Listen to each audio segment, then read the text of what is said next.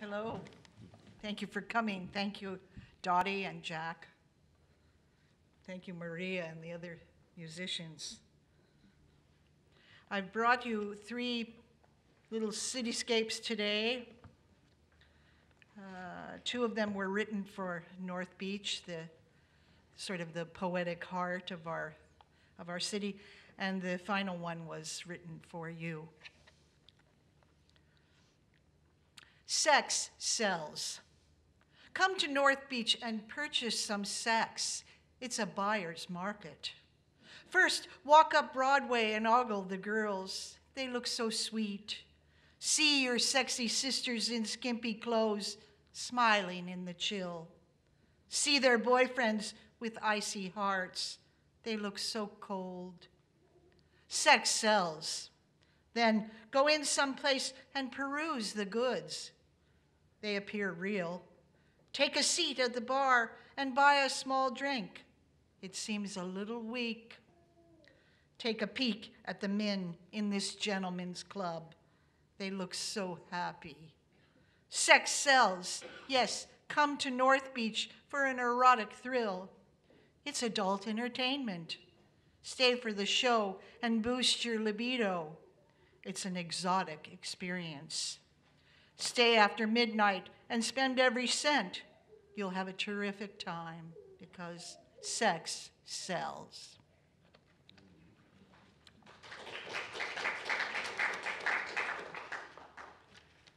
Eating in North Beach. As you walk up Broadway in the mild, late afternoon air, a good-looking young man with fine features and curly hair may speak to you. He will probably say, "Buonasera." If you say, "Buonasera," he will favor you with a radiant smile. Then he will invite you, in English, to enter the restaurant in whose doorway he is standing.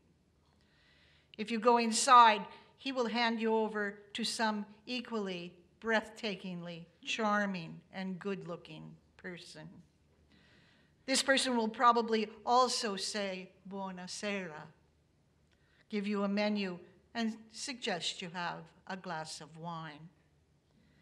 If you have a glass of wine, it will surely cause your mood to lighten, and you will read the menu with pleasure.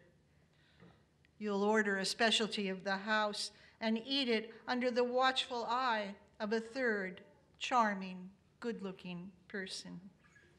The food will be great. But when the bill arrives, you won't believe how much you've just spent on a plate of spaghetti and a glass of wine.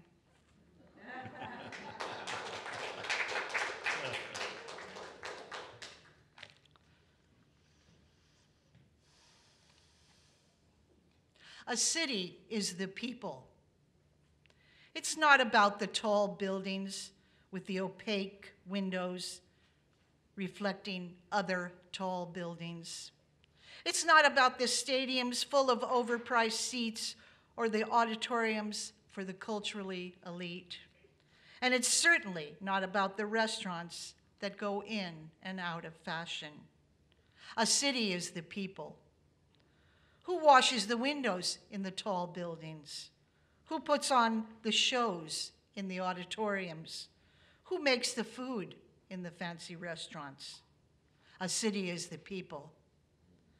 When the cracked and worn-out streets are littered with the detritus of commerce, when the old neighborhoods are emptied of every kind of artist, when the beleaguered working class have to leave their family homes to make a living, who will do the work?